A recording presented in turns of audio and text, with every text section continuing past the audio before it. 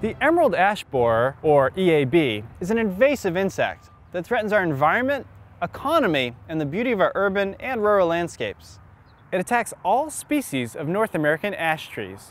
Ash are medium to tall deciduous trees and can be identified by their opposite branching and 9 to 15-inch long compound leaves. These leaves have 5 to 11 leaflets, which are oppositely arranged, 3 to 5 inches long, and oval-shaped with pointed tips. Leaflet edges are smooth to finely toothed. Some ash species have a distinct diamond-patterned bark, which can aid identification. To detect an emerald ash borer infestation, follow these tips. Start by using just your eyes or a pair of binoculars to scan the top third of the ash tree for yellowing or missing leaves, or dying branches. Next, look for signs of extensive woodpecker damage. This may appear as prominent patches of discoloration, where the outer bark has been stripped away by woodpeckers searching for EAB larvae.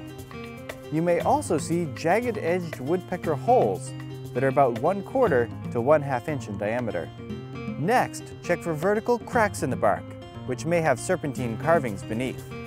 Lots of new leafy shoots at the base of the tree may also indicate EAB presence.